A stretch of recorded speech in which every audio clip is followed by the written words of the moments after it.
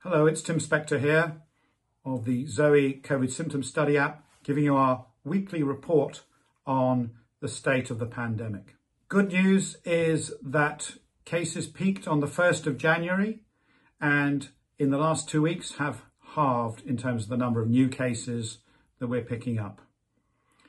And this is giving us an R value across the country of 0.8, and every region of the United Kingdom is seeing a decrease, which is great news.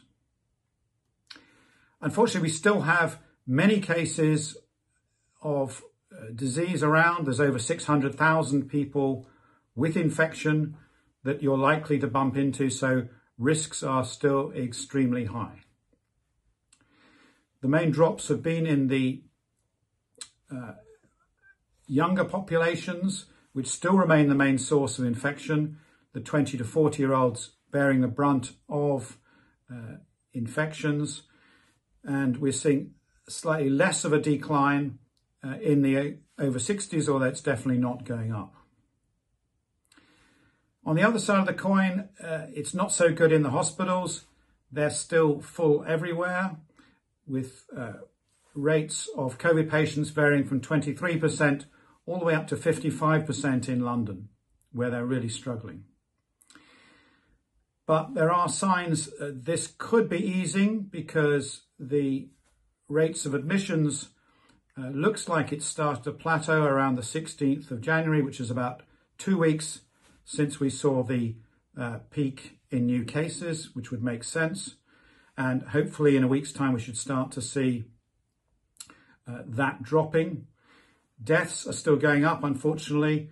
And although many of them are in care homes, which are harder to correlate with what's going on in the population, that's going to take another couple of weeks to get that down. There's some conflicting news in the media about what's going on in this current wave. The REACT study was just published and is highly publicised as it's backed by the government. But its results showed no difference, but no real drop in new cases over the last month. But I think their particular survey is flawed this time, because they didn't collect any data for a month after about the 5th of December.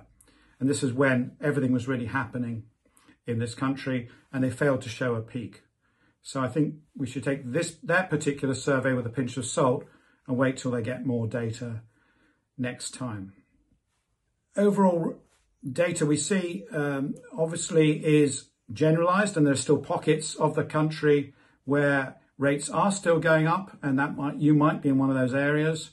We've pinpointed a few of them, such as the Tees Valley in northeast of England, and place in the Midlands, Warwickshire, Coventry, Solihull, and some areas of Lincolnshire as well.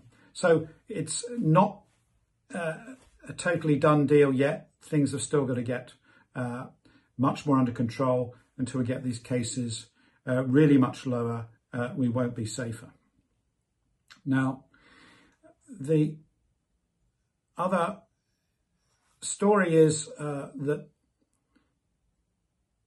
press and others are calling for extra lockdown measures because of the rising death rates. And because we're seeing that the incidence rates are dropping, I don't think there's any need to do that at the moment, because it will be too late to really affect that. What we do need to do is to go back to basics and actually make sure that the people who have infections are getting tested properly and self-isolating.